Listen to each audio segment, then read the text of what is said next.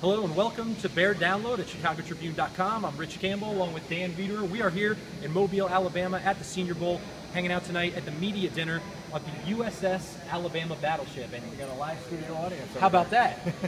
Dan, you had a chance tonight to talk to Eastern Illinois quarterback Jimmy Garoppolo, one of the fastest rising prospects in the draft, and of course, one of our hometown guys. Yeah. Dan, what did you take away from your conversation with Obviously, him? this is a kid from Rolling Meadows High School and Eastern Illinois University, and as you mentioned, his stock is rising. It's a football championship subdivision guy who's now suddenly catching the attention of a lot of people as he goes through this pre-draft process.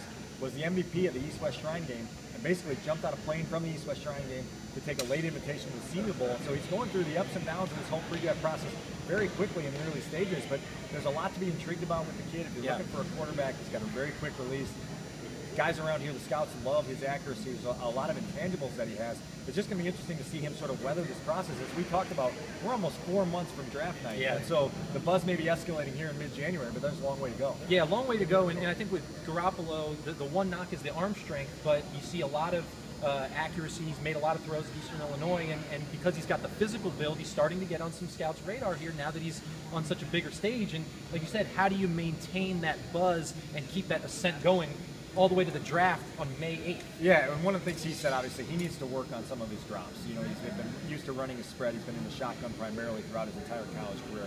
So now comes the 3-step, the 5-step, the 7-step drops. That's one of the things they zeroed in on the first day of practice here. He's working with the Jacksonville Jaguars coaching staff, and it's a good experience for him to get that under his belt and see where it can take him. But obviously a week that's very important, and a stage that's very important for a kid like him. Yep, and we will be here through Thursday watching practice and trying to get to know these players a little bit, and of course, a lot of people from the NFL are around, so it's a really exciting time. Yeah, and don't forget, the Bears are down here as well, and, Yep. and they're hunting for a defensive line coach and a linebackers coach. Still have 2 vacancies.